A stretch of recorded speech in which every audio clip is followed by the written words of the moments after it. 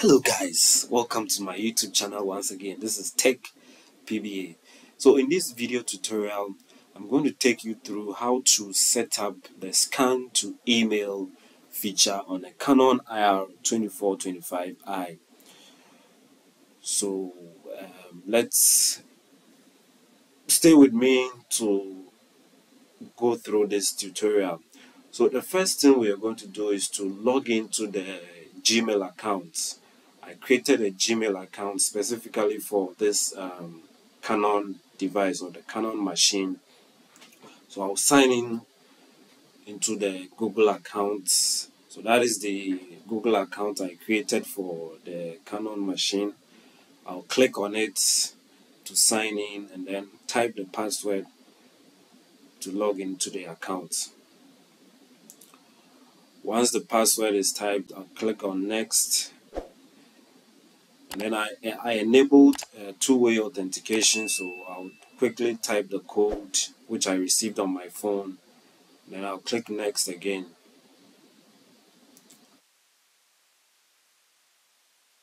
And once logged in, I will click on the account icon, click on manage your Google account. From there,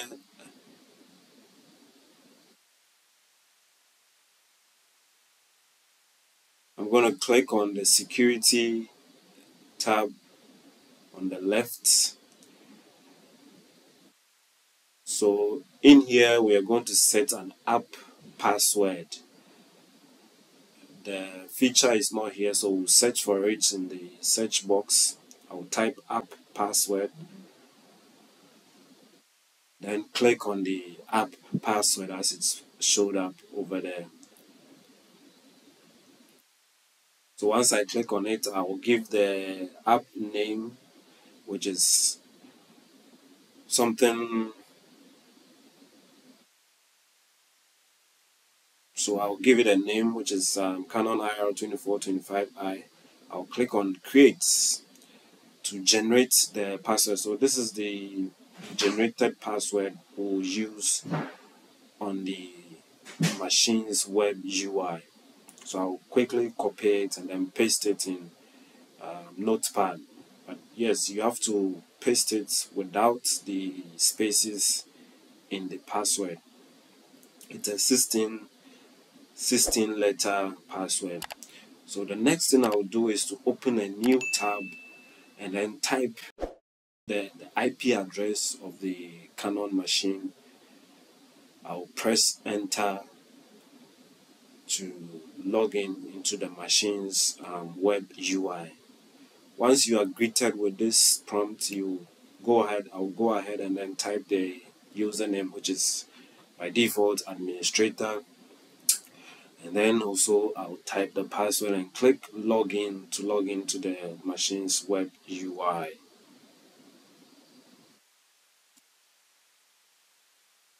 Once logged in, I'll click.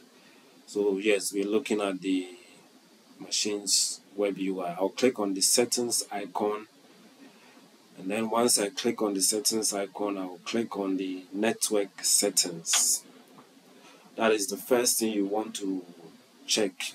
You want to check your network settings and make sure that your Canon machine can be seen over your network. So that's the IP address, that's the subnet mask, and then the default gateway. And then also I typed the DNS address, a local DNS address. This is a DNS server on my local network. So that is the IP address. Once that is done, I'll go ahead and click on the send button on the left. And then once I click on send, I want to click on network settings, email, and fax settings.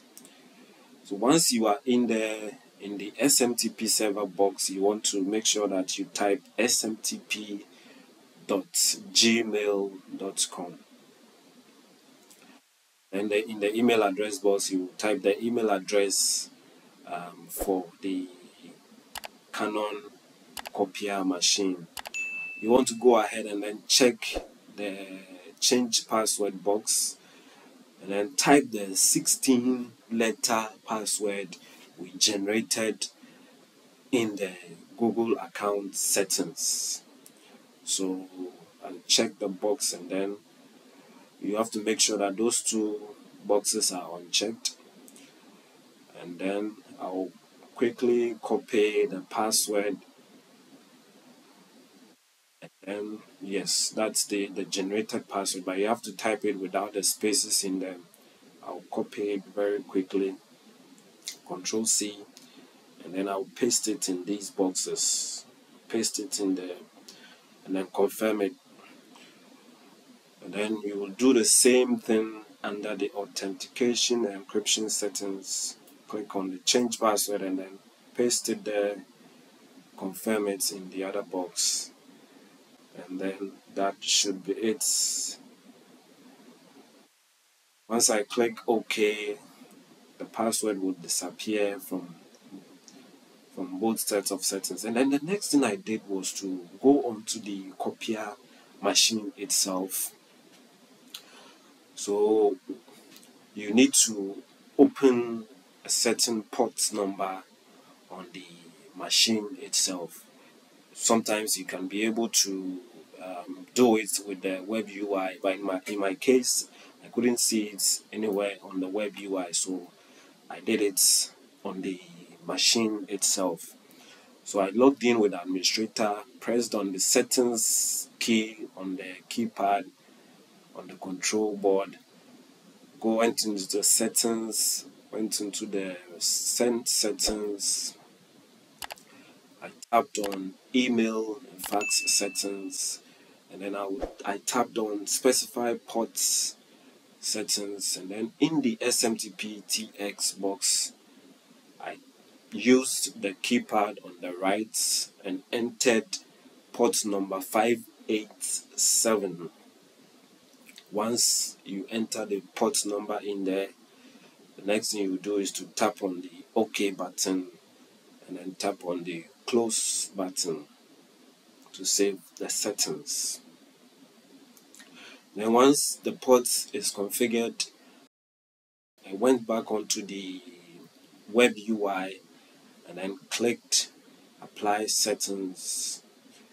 There was no changes to be applied, so I went back into the send settings, went into the network settings, email and fax settings, and then I clicked on the check SMTP connection.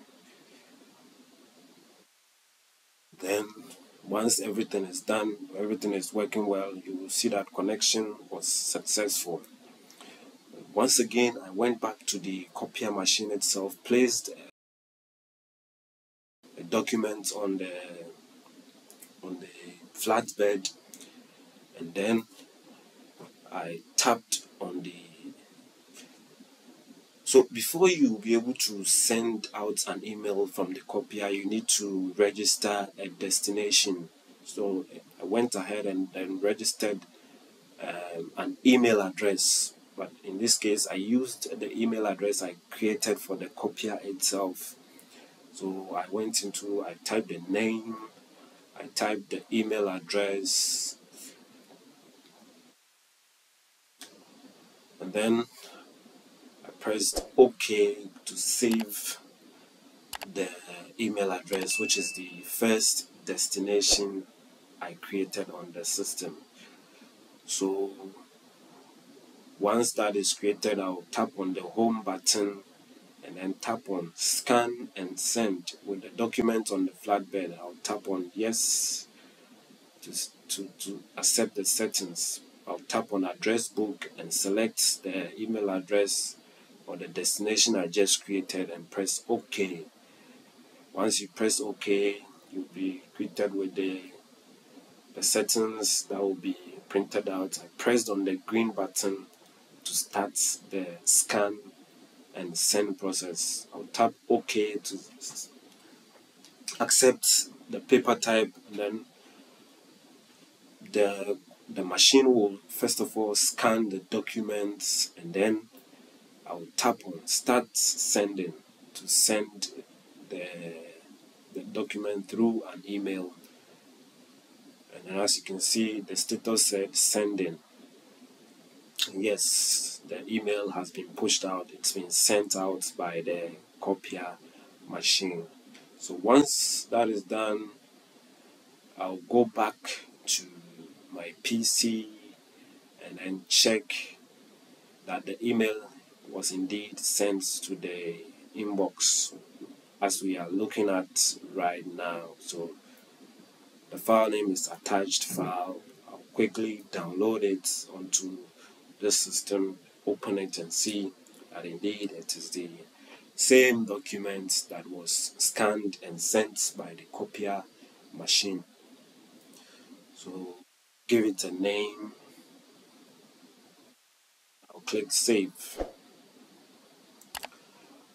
So once downloaded, I'll click on the file to open it in Google Chrome. So yes, it's actually a document, a Windows test page document that I scanned and sent through. So yes guys, thanks for watching this video tutorial. I hope you've learned a lot. Please kindly subscribe to my channel Tech PBA. Share this video, click on the like button if you enjoyed watching this video. Please also turn on notification for any future videos. Thank you and see you in another video. Bye.